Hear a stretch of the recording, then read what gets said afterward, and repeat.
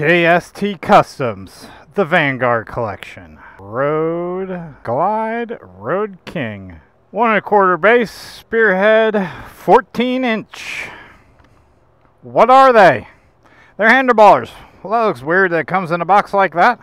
Why is that, Yogi, you may ask? Because they look like this. Let's talk about them. Let's take this bike for a ride and let's talk. Look at those bars. Meat hooks.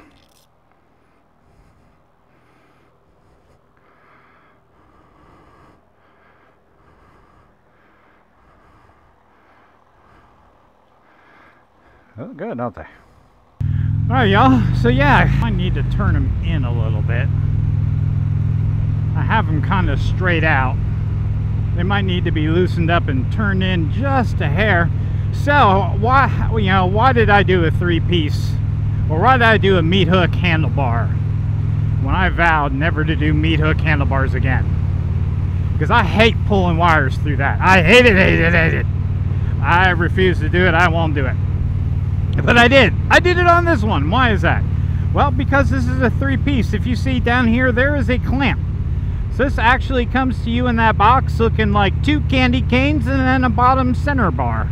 I vowed I would never do it, never do meat hooks again. But because this was a 3-piece system, let me tell you, it made pulling those wires light years easier. So if you have any kind of aversion to wanting to pull wires, and if you want to see how hard the Dominator meat hook bars are, watch this video. I'll link it up above.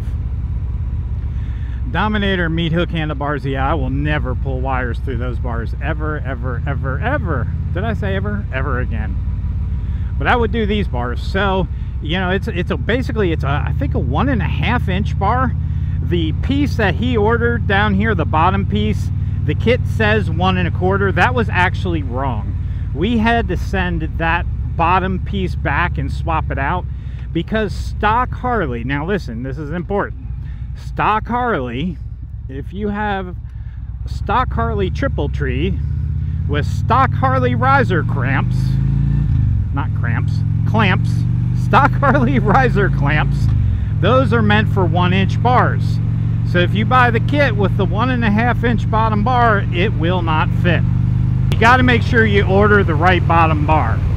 But really, pulling the wire on these really was not that bad at all. Now, this is a 2016 Road King. With a 2016 Ultra, you know, we don't have, this doesn't have all the components of the dash that an Ultra does. So this really only had either, I think there were 4 wires on this side to pull through, 5 wires on this side, plus it had the throttle by wire, which I wound up pulling the harness through for all the signals first, and then the throttle by wire I actually fed it through backwards the other way because I didn't feel like taking that big plug off the end.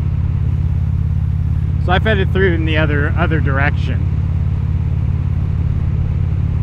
But with an Ultra, you know, some of those have 12 wires in the harness.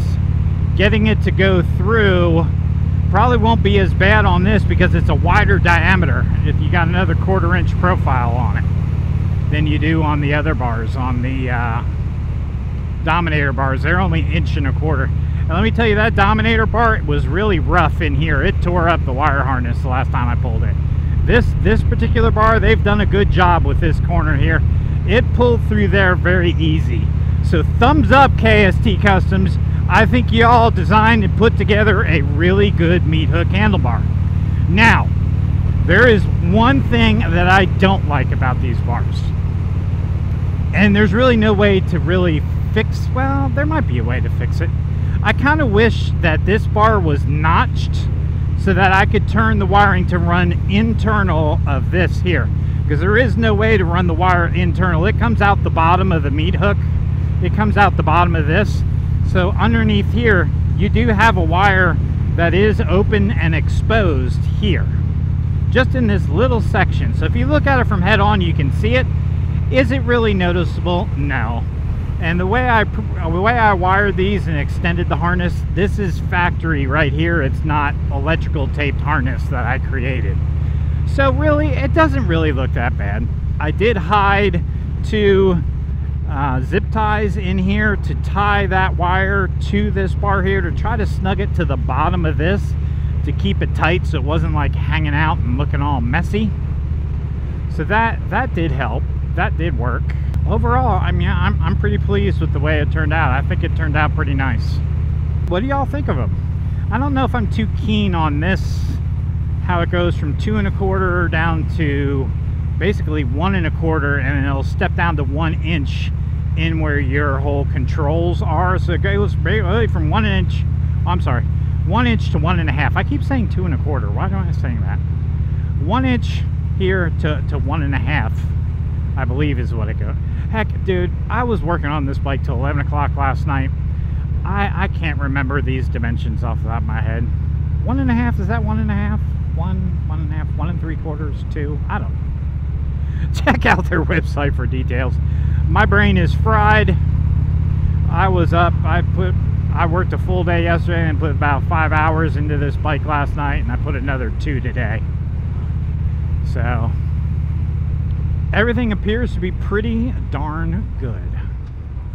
So I am pretty happy with the way this turned out. Like I said, I think the bars may need to come in just a little bit, but you know what? I'm gonna let Big D figure that out. Figure out where he wants these bars. Might need to move the mirrors a little bit too. I'm losing my people. That's okay, because they're going too freaking slow anyways. Holy cow, are we gonna turn today? Let's punch it after they turn. Shall we? Yes, we shall. Ah, shit. New rider. No big deal. You go, girl. You go, girl!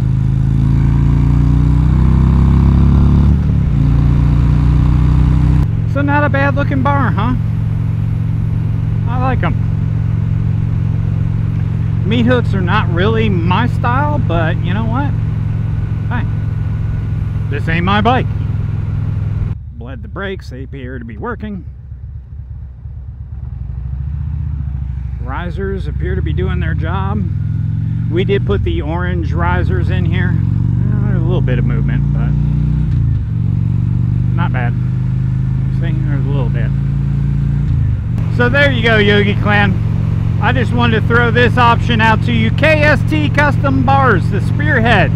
They are a good option if you want meat hooks and you want to DIY it, because pulling wires through here was not a problem. If you want to know how to do that, I will link that video up above also, and you can see how I pulled the wires, how I extended my harnesses and pulled my wires through these bars. Somebody did on my Dominator meat hook handlebar video, somebody did mention these, and I, casually said, oh yeah, hey, thanks man, I'll check those out. And I never checked them out. But now I got them installed, and I'll be doggone, they're pretty good. So I give them 2 Yogi thumbs up. I highly suggest, if you're considering some, to definitely check these out. I think they are a fairly new bar, so I don't think there's a whole lot of YouTube videos, but there are a couple YouTube videos out there for you to check them out. But really, putting them together was really not that hard. It's 3 pieces, 2 uprights and 1 crossbar. Pull your wires through, stick them into the crossbar, mount them onto your bike, plug the wires in, boom, done. Not very hard, not very bad. We did put new braided lines on for them. These I think were 6 over stock, which I thought was going to be a little too bit and a little too long, but we were able to work with it and able to hide it. So 6 over stock seemed to work for these 14-inch bars. Now these are laid back fairly far because he runs a windshield on here, so I have them where they're probably about that far from the windshield. That way you can take the windshield on, windshield off. But honestly, these have me pulled so far forward, my back is barely touching his seat rest, but Big D's a couple inches taller than me, so they'll probably be just fine for him, but he may want to pull them in just a little bit. I don't know. We'll try it. He can take them home and he can play with them, he can tweak them and set them to where he feels comfortable. But overall, man, not a bad looking bar. Finish on them is awesome. The finish, the chrome, it looks like good quality chrome. The welds right here seem to be pretty good to me. The inside here, it was not rough and scratchy like on the Dominator bars. I'm sorry, Dominator, I just don't like your bars. And yeah, man, pulling through, it didn't catch really here at all, man. Didn't really catch at all. This bike seems to be running pretty good, so I'm gonna go home, let it cool down, give it a good scrubbing, give it a good bath, get all my sweat and dirt off of it, and customer will be up tomorrow morning to pick it up. So now it's time for the Yogi bike to get up on the lift and get some love. So stay tuned, Yogi Clan, more videos coming your way. I'll catch you on the next one. All right, love y'all. Be safe. Have an awesome week or awesome weekend whenever you're watching this, and I'll catch you on the flip. All right, y'all. Peace.